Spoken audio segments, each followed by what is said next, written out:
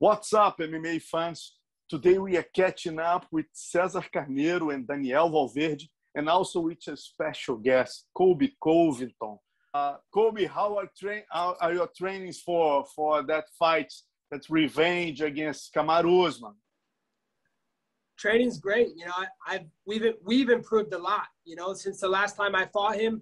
You know, it was a different game plan, different coaches, people that didn't care about me. They just wanted, you know, the paychecks. Now I have Cesar and Daniel, who are my family. They're my brothers. They actually care about me. They don't care about the money. It's not about the money. It's about the legacy. It's about making our history and our mark on the sport. And I feel better than ever, man. You're going to see it on November 6th when I rematch him on pay-per-view, that you're going to see the best Colby Chaos Covington 2.0 along with MMA Masters. We're going to take over the world and the UFC.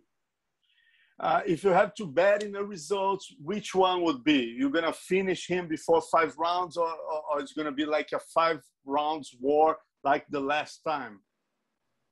We're going to finish him. We just have a better game plan now. Cesar's came up with my striking that just he's not going to see the timing that I have in my skill set now. And I didn't have timing before when I fought him before. It was just all volume, all just trying to put intensity on him.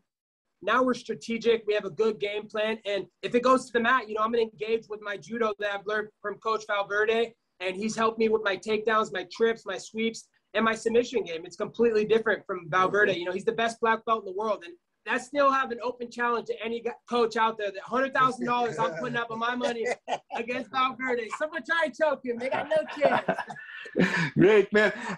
When you look back to your fight with Kamaru Usman, which mistake you think you committed, Colby? The biggest mistake was keeping my hands down, taking a lot of unanswered shots, and just no head movement. You know, now I'm working with Coach Cesar, and we're working real hard on our head movement and our timing. And I didn't have those things before. I didn't know how to move my head, and I didn't know how to have the right timing. So now we put all these pieces together. You know, the puzzle is solved, and November 6th, we're going to go show that in front of the world. Any fights in your plan if you beat Kamaru Usman and get the title again? Do you have anyone that you would like to fight next? Yeah, the next fight that needs to happen is Dustin Poirier. You know, Dustin Poirier, you know, he's a fake nice guy. He thinks he's charitable guy when everybody knows he's using his charity as a tax write-off. But he talked a lot of shit in the media. He said it's on site when he sees me. He's going to fuck up Colby, this and that. Okay, you said a lot of things to the media, Dustin. Come back it up in the UFC octagon. Great. Colby, thanks a lot for your time, man. Go. I know you're finishing your training, so go ahead, and thanks a lot for your time. Pleasure to have you here. Best coaches in the game right here, baby. November 6th, we're going to show it. What? Let's go.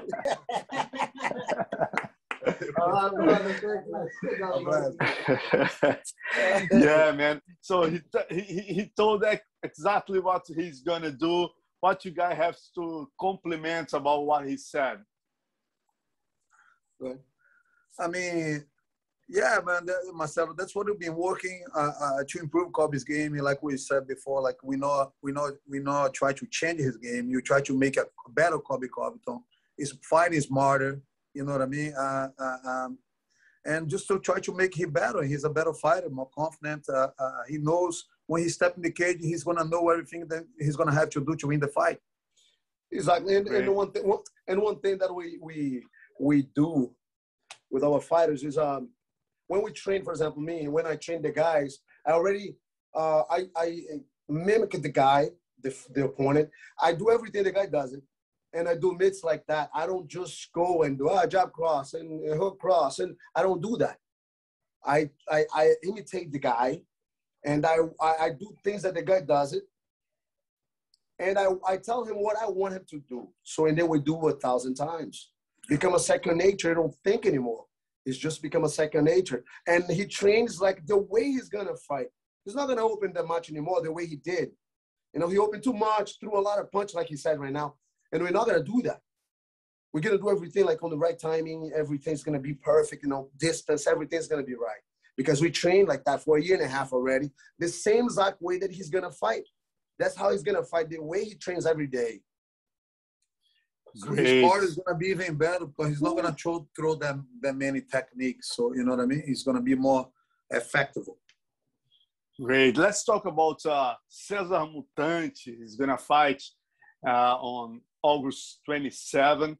He's going to fight the semi-final of the PFL Grand Prix against Martin Hamlet. How you guys plan that fight? How you guys see that fight? I mean, unfortunately, Cesar had some problems in the last fight, but now his body's feeling better. He had some injuries. Now his body's feeling better. We know the guy, his opponent está very strong. He throws some bombs. He's going to try to engage with Cesar, try to take Cesar down against the cage. He's a wrestler at the end of the day. So we've been training a lot, getting ready for this guy. You know, Cesar's a great wrestler too. You know, and make sure that we know the guy's going to start very strong, but eventually the guy's going to slow down. Yeah, he doesn't keep the same pace. You know, he's going to slow down. So Cesar, he's been training a lot of his strike with Cesar Carneiro, and I'm sure he's going to be ready. Yeah, 100%. What we do, you know, we know exactly what the guy does. The guy likes to engage a lot in the cage, you know, and he likes to. He's a wrestler. We already know. We have a lot of great wrestlers here. So we do exactly what Cesar's going to do in his fight. And exactly what the guy does is going to, first of all, he really thinks that he's going to have the same Cesar he saw the last fight. He's wrong. I want him to come like that with all the energy and wastes all his energy in the first round. And then he's going to see what's going to happen. And we know the guy's going to start very strong. He's going to throw like he's powerful, you know, especially in the beginning. Cesar has to be very careful. We're not going to begin of the fight. What about the other side of the bracket? We have Emiliano Sorge, the former champion of 19, and Cara de Sapato. How do you see that fight going? I mean, I believe Antonio Cara de Sapato is going to be the winner. You know, besides he's a super nice guy, and I think he's just a better athlete. He's a better fighter than the other guys, the champion. Respect him too. But I hope and I believe that the Cara de Sapato is going to pull a submission from that.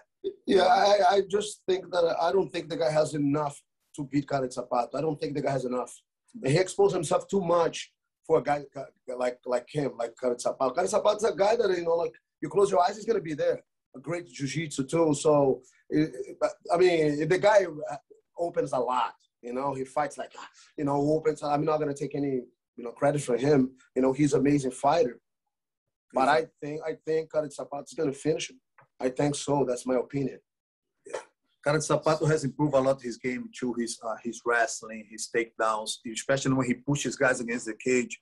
He's very strong now. And you know, when they get the guy down, the guy probably give the back. And one mistake you make against a guy like Cara de Sapato, you pay for. Exactly. He doesn't open that much. He's very careful when he does it.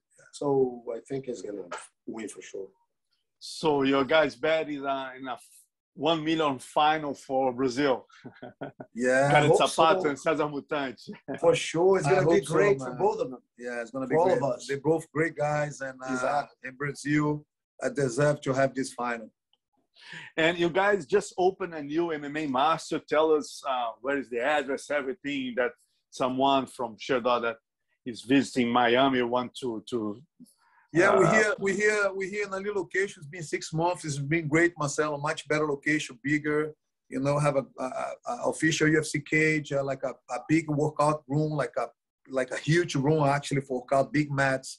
I'll have some dorms for fighters that come from overseas to do the camps, and the location is just amazing. We right off Palmeiro and by Miami Lakes, Hialeah. You know, if you Google MMA Masters, Miami, you're going to find us very easy access. We like 5-10 minutes away from the Miami International Airport. So great location. Amazing. Great location, man. Great location. Amazing. Thanks a lot for the interview. A pleasure to talk to you guys, and thanks for bringing Colby to us. Thank you, man. It was a pleasure to talk to you guys too, man. Thank you very much. Thank you, Marcelo. Keep it up the good work, man. Always a pleasure to talk to you.